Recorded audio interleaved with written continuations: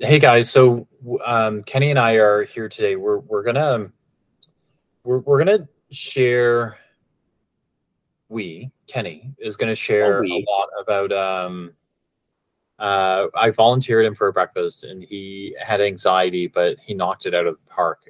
Lots of people were quite impressed with the talk, and also I think he set off some anxiety in some people, on a topic that I think is quite worthy, to be honest. So what we thought we'd do today is just share that deck and then share that prezzo, so that or at least slices of it, so you can see what we're thinking about, what Kenny's thinking about. And then this is going to be one that we spend a lot of time on. So you'll probably see some emails from us come later. So make sure you subscribe to the website, subscribe to the newsletter at the website www.thiscommercelife.com, because there's this section here that we're going to talk through, but then Kenny's actually going to go into more detail as well, right? So there's some parts there that you'll not want to miss. So so without further ado, what I thought I'd do is, you want to try to share it? I'm going to share my screen. Have a small echo for a second. So Kenny Vanucci sharing strategies on pricing, promotions, and distribution. Pretty similar to the one that he did at at the BC Food and Bev. This is the same presentation, and I think the reason we wanted to talk about this at BC Food and Beverage is because with a lot of startups or small companies, is everybody rushes into packaging, everybody rushes into design and the coolness of the product, and they're worried about their ingredients, which are all critical, right? And then they worry about, do I get to 1,000 stores, and how much marketing I'm going to spend, I'm going to demo it, etc. But I think it's unfortunate that a lot of people don't spend enough time thinking, how are you going to pay for this? And the way you pay for these things is through the product. So the difference between your COGS, your cost of goods, and what you sell it to whomever, end consumer, retailer, distributor, that spread is your money. So you could have all the wildest dreams in the world and want to spend $1 million, but if you're making 100 grand, then you got to figure out where the $900,000 shortfall would come from, so to speak. So the reason I like spending time on here, because I don't think enough time gets spent here. And I think where most people start is they take a look at their COGS, probably double it. For a lot of companies you and I deal with, especially Phil, especially the food companies, you hit a farmer's market. So you buy, you're into it for $1, you sell it for $2, and you're happy, right? You doubled up, etc. And then I think that where it starts to fall apart pretty quickly after that is, and I've heard this story literally 1,000 times, is then a buyer or somebody from one of the retailers in town walks through and says, oh my God, this is fantastic. This is so good. You should really try to sell it to us. And you get excited and they get excited and the whole world gets excited. And then it falls apart from there, right? So to illustrate sort of what we're talking about, of how most would do it, right? And you'll get the concept of the iceberg as we go through. Many will start, your COGS on the right there, to the right of the iceberg, are $1. Your sell price is $2. If you look on the left, your contribution, direct to consumer, D2C, would be the $1. You buy your products for $1, you sell them for $2, you make $1. And typically that's okay in these situations where you're D2C and there's nothing in the middle, nobody touching it. A 50 margin is probably a viable margin on a D2C, if that's all you do. The problem is, like we said, when the retailer comes in the purple, the retailer comes to you, gets all excited. The retailer knows your retail is $2. We put a small margin in here. This is not reality, I don't think. The margin of it, when the retailer says, well, I'd probably want a 35 margin, that means you have to sell this to the retailer at $1.30. They make 35, which I don't think is going to be enough in most categories, but let's assume ourselves positively here, which means you're left with a 23 margin. And a 23 margin, if nothing else is going on in this world, is really tight on a good day. But if other things are happening, like we'll go to the next slide, is the part I think most people miss, is that 23% or 30 cents now has to cover what you don't see if you're going strictly to a farmer's market. Here, flip the slide. So before I put the sign, I think the other things that are really worthy here is the other thing that maybe it's a little bit rare because we talk about it a lot, but you also see like most small brands really kind of under forecast their cost of goods, for example. You know, because a lot of times I have to make the assumption on this, Phil, that they knew what they were doing on the cost of goods. To your point, yeah, that could be. But I think and so I think it's a well taken point, because there's only so far we can unravel this, but I think that's one of these things is when you look at this and you go, this is reasonable. What you have to know is that what you've done is to do your COGS properly. Because what I see that's really common, I think you do too, is particularly farmers market sort of people, is the COGS is simply the ingredients that it takes to put stuff in here. It doesn't even count how long it took you to assemble that item at home, or to bake it, or if you didn't include that, you haven't done COGS right at all. Those sort of things, right? So to your point, your COGS must include everything it took to get you to the farmer's market. Yeah.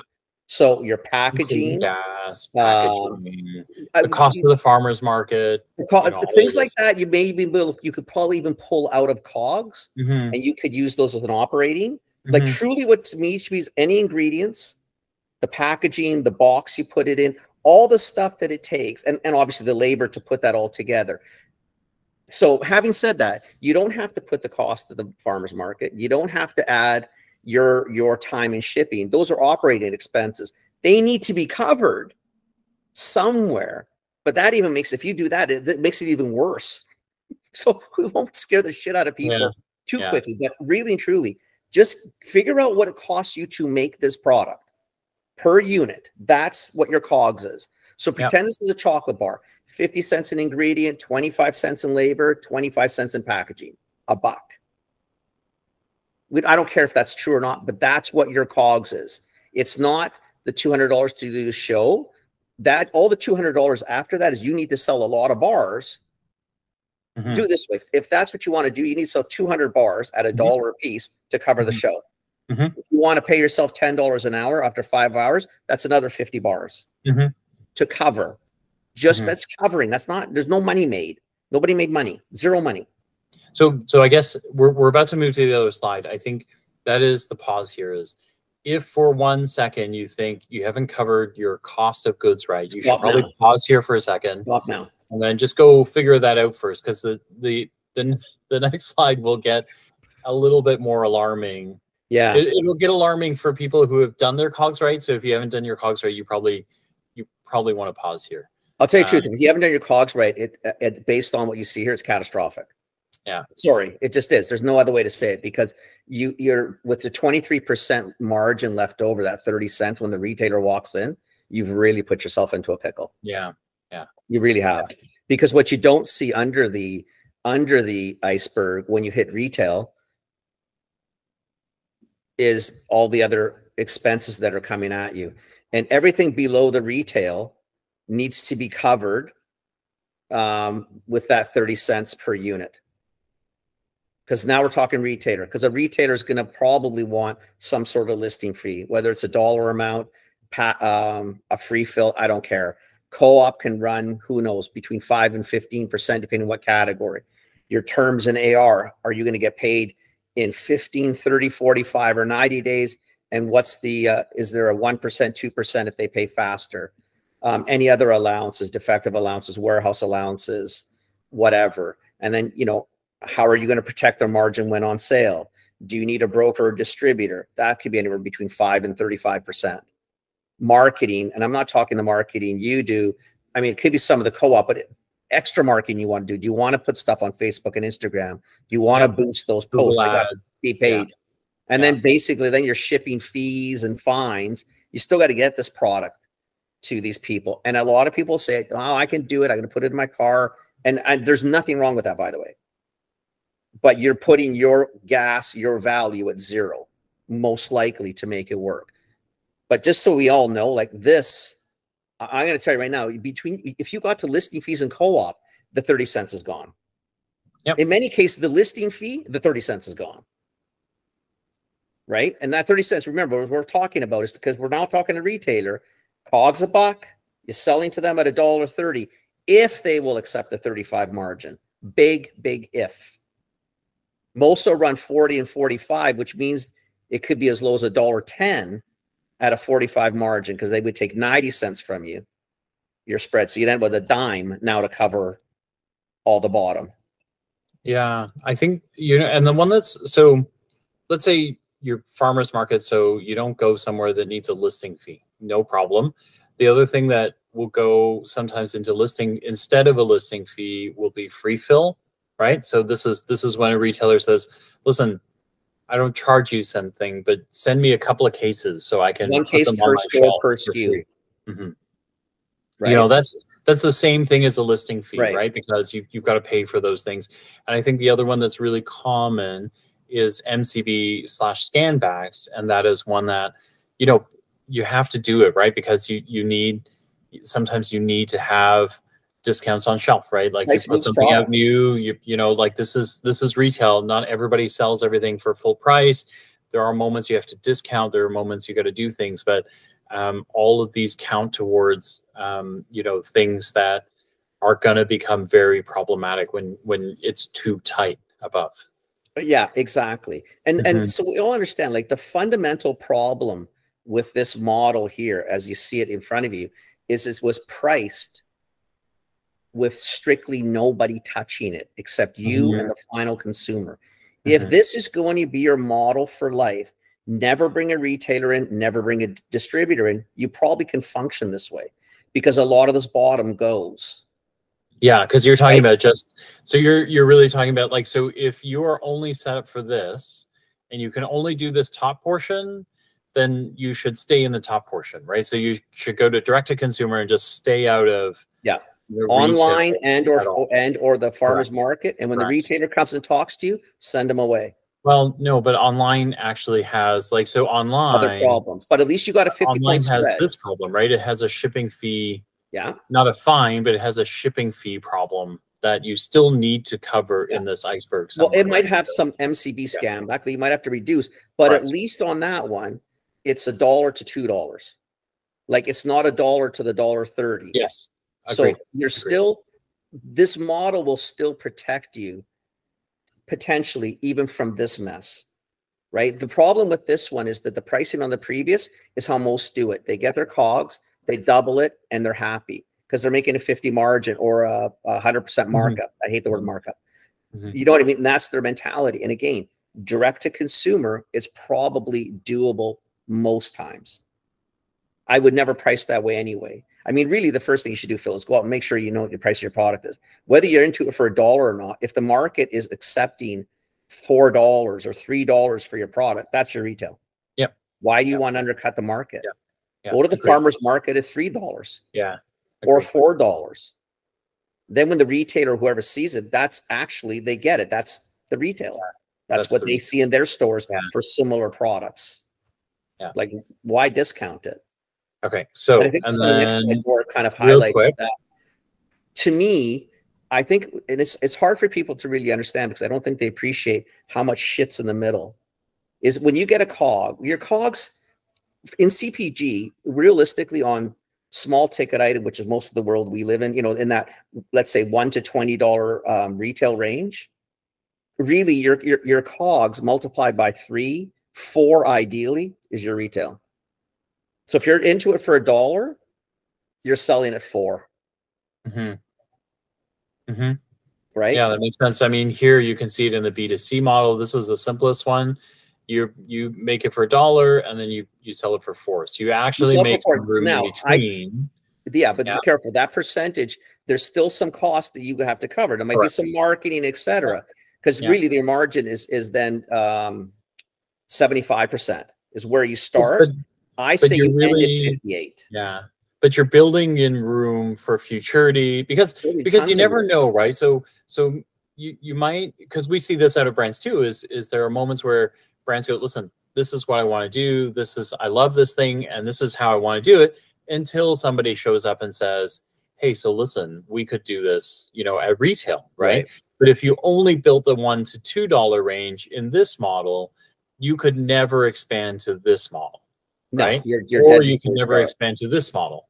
But if you kind of like build it this way, you get a chance to actually reconsider yourself. And then at some point you might go, yeah, I want to go B2B direct, or I want to go B2B direct to store, and a broker in between. Right.